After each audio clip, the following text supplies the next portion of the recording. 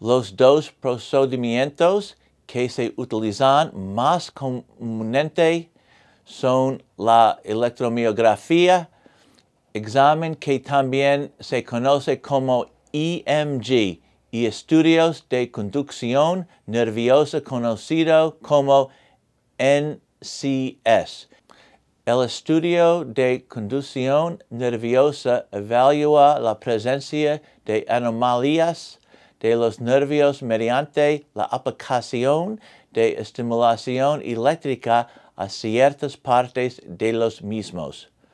Posteriormente, el examen electromiográfico se realiza utilizando electrodos muy finos colocados en varios músculos para evaluar su actividad eléctrica.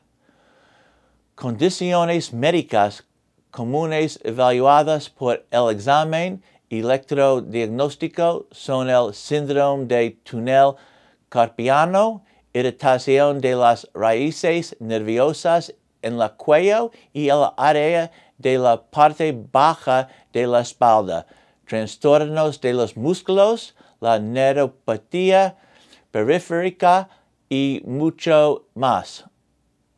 Si usted siente que tiene algunos de estos síntomas o ha sido diagnosticado, contacte mi oficina para su consulta médica.